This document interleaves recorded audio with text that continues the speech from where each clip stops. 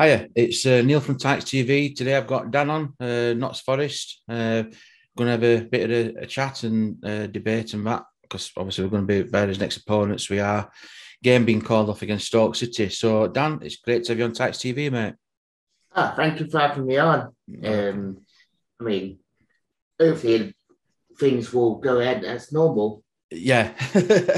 So it's on Monday, 3 o'clock kickoff. It's also going to be on Sky TV as well, on that light. But there's going to be a fair few going down, ready for the game. Under the season, Ben, how's it been going? Because it wasn't that long ago, a couple of months ago, you were down at bottom, and then Steve Cooper's coming and proper changed it around for you, mate.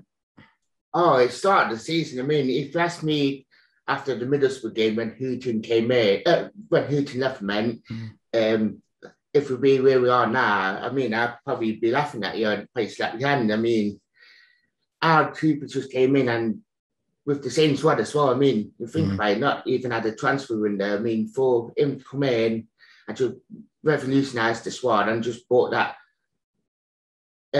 sort of like fan base back, which it was gone under Hooton completely. I mean, to be where we are now, it's magnificent to be fair. I mean, it just got us playing. It's just brought that sort of like different tactical side, which Hooton didn't have. I mean, Cooper got plan A, plan B. Well, he got 80% there, North, and we just looked like a different team. It's like us as well, because obviously it won't go in well under shop, and we brought Poyer in.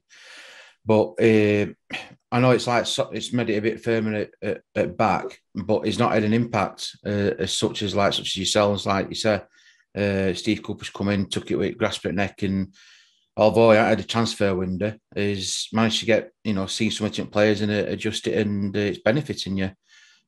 Under Chris Hutton, Ben, what football were it? A decent way of football they were trying to play, or were it not suited for what it was for Notts Forest? It weren't really suited for the players we had. I mean, we have got quite a lot of like players that can play football, and we had a lot of pace with Martin and Johnson, and Loddy can play. I mean, but we just weren't doing it enough. Like, we're quite deep defensively. Or like, if we went 1-0 up, we tried to sit on 1-0.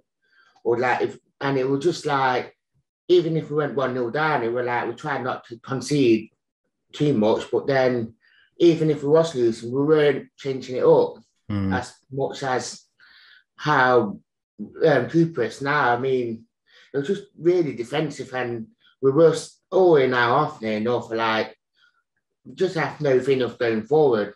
I mean, it's something I like with Cooper is what he did at Swansea as well. He seems to come in and he's got his own mindset. He's pretty strong-willed character. What I can see in him, and he knows what he wants to achieve, and he just goes out and does it. Well, when Chris Hutton obviously went from Notts Forest, was Steve Cooper one of the names that you were interested in? Were there any other managers that you would like to have seen there? To be honest, yeah, it was one of them ones where I quite like Cooper. I mean, Wilder was in the one in. Obviously with Dave Murphy as well. Obviously, you guys know Murphy from being at Barnsley. Yeah. How he works, it's like you might just need someone where came from European side. Yeah. But yeah, I would have wanted Cooper anyway, to be fair to how he got transfer playing. I was surprised that we got him, especially where we were and after the start we had. I mean, he was probably the one I wanted. That's decent, but I mean, like I said, Dave Murphy obviously had links with Barnsley, and he was our CEO, and it was down to Dave Murphy, but had like links back at MLS, and he brought in like Daryl Leakey, helped broker that deal in. So, like I say, he's got knowledge for you. Seen it as a bigger challenge, so obviously he left us and went to such as yourself, and it looks like he's got that ideal partnership there with Steve Cooper at the minute. So. Going on to fixture then, obviously we're going to be coming down to your place on Monday. With formation, obviously we saw a bit from when people didn't watch it. Notts Forest were on Sky last night. Is there any players that we should particularly looking out for, or any players that you think have really excelled this season? Is anybody stand out for you this season? There's couple to be fair. I mean, Jed Spence, obviously, under Warnock, he was very much not favoured. I mean, a lot of Middlesbrough fans saying that, oh, just buying him and he won't do well for you. But since it's journey, it's just been like a revelation that right back. It's like having Matty Cash again. I mean, going forward, it's like really, really positive.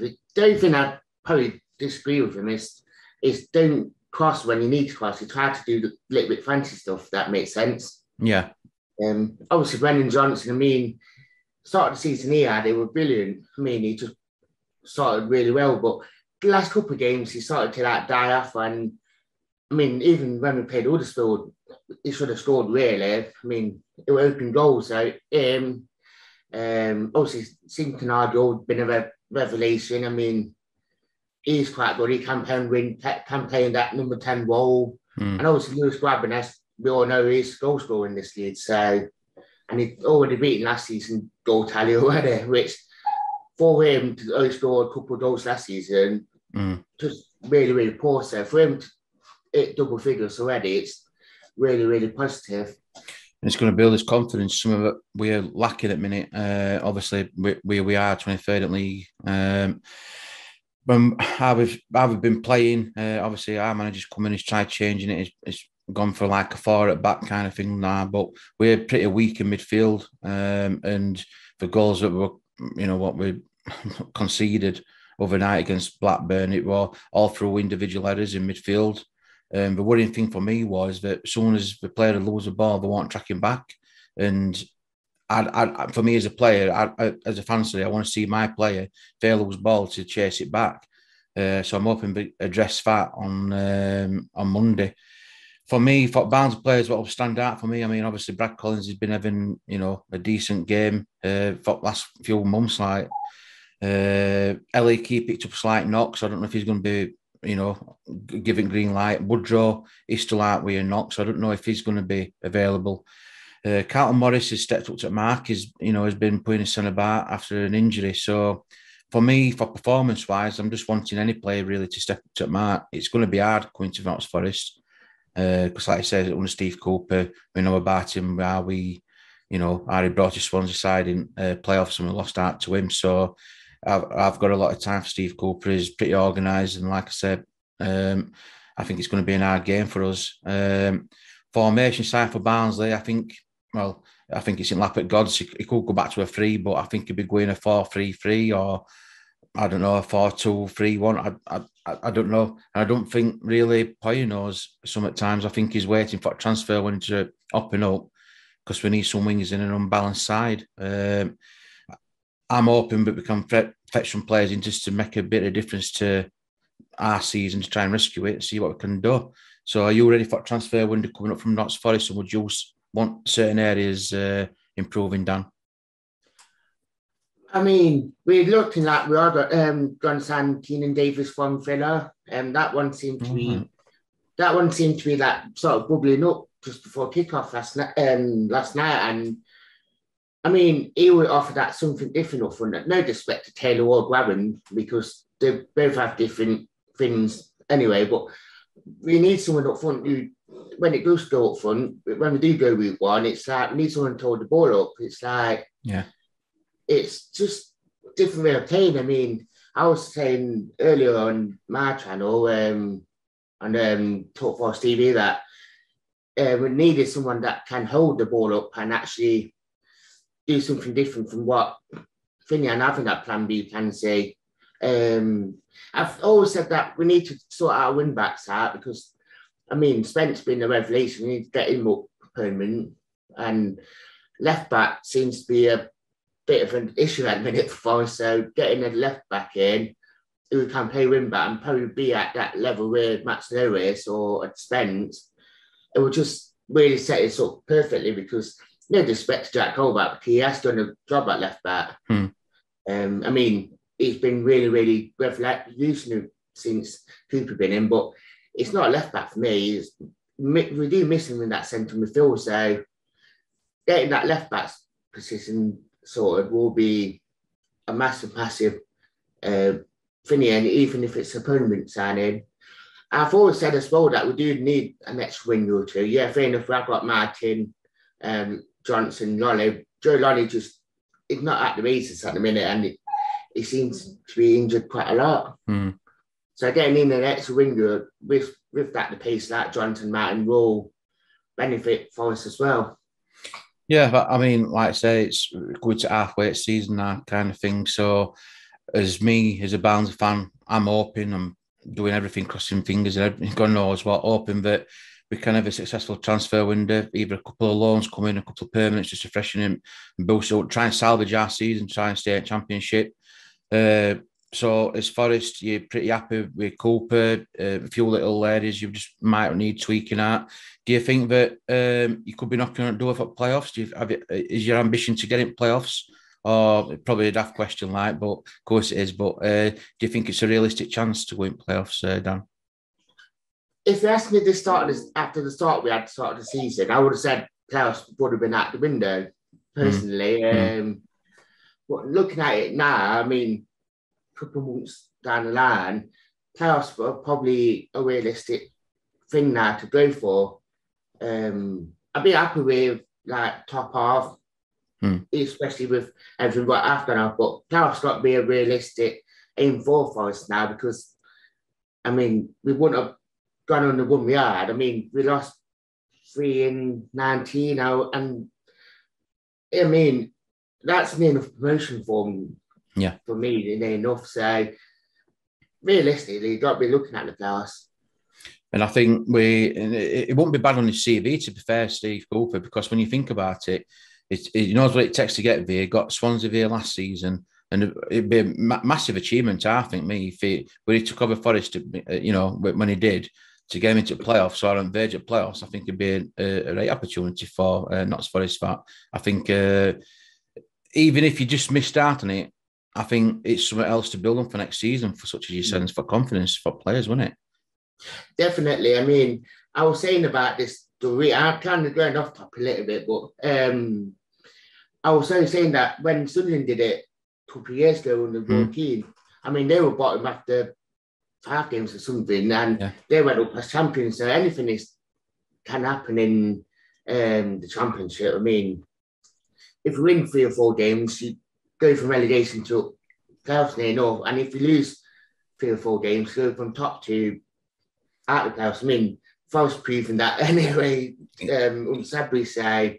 But definitely, I do agree with that. And it'd be an interesting end to the season. Yeah, I think it will be. I mean, I think anybody's winnable in Championship. It's an hard league, because you look at Blackburn, and they were going to run, and all of a sudden they're in third, and then West Brom just drop a few points, and they come at you. So, you know what I mean? It's a Championship. I think you could be 1 win away from getting into playoffs, or 1 win away from going to mid-table. If it's that tight, it's a Championship, isn't it? You know. Yeah, so... I mean, the Championship, everyone says Premier League's the best league in the world. The Championship probably is better than the Premier League. I mean, fair enough, Premiership got the money, they got TV rights, got all the international players, but it's not as entertaining as the Championship because of how it is with the winnable games and how tight it is between 6th to 12th or 15th bottom 3, say. Fine margins, isn't it? Fine margins. So, obviously, we covered Barnsley and Notts Forest game. I'm just going to go for score predictions then, Dan. What do you think the score's going to be on Monday, mate?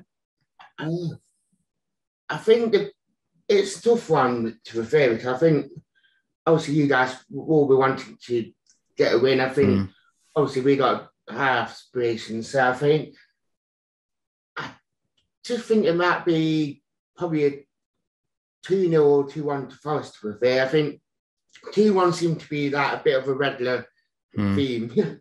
Yeah. But I think it will be a tight game because all our games at the minute, bar last couple of home games like Preston and that, where we won by 3-0, all our games seem to be like 1 goal in it, which it's tight games. I think it might be more 2-1, to be fair. I'm going, obviously, I want to win. I'm going to get a win with our present form. I don't think it's realistic. I don't know if I'm doing it from my head or my heart, to be fair, but I think it could be a draw. I think it could be 1-1. I'm hoping that after the Blackburn game, he's got, pair of midfielders sorted out, because that for me were our weakest area. We were just giving possession away too much, and we can't afford to be doing that, such against like a Forest team such as you, because Steve Cooper will be on it straight away, and he'll be picking that out as a fault. So obviously, I'd love to win. I could say like 2-1 to Barnsley, but be realistic. I mean, if we come away with one apiece, would it be a result? Not really such, because obviously we wanted points. We wanted 3 points, and under Poyet for I think 6-7 games in is like drawn. He hasn't won a game yet, so I'm going to say one apiece. I think it's going to be a tight game. I'm hoping it's entertaining. We never do well under Sky TV anyway, so I'm not holding that much up. So it's one of them, innit? I'm going one apiece. But it is what it is. As long as it's a decent game and a good game, that's all I'm bothered about. Performance-wise, I hope it's a big difference. So, yeah, mate, I want to thank you for coming on. Dan from Talk Forest TV. Please check him out. I'll put all tags and links in my description. Please check him out. Good guy. Loads of stuff. Passionate about Notts Forest, like we are about as all teams. Yeah, Dan, I'd like to thank you for coming on, mate. Thank you for asking me to come on. I mean, it's nice to get talking to other fans and actually getting opinions across. So it's always a pleasure. Brilliant. And if I don't see you beforehand, I want to wish you an happy new year as well. And everybody what's watching, like, subscribe and share. Please check out Talk Forest TV as well. Dan, good guy. Just one thing left to say. You Reds.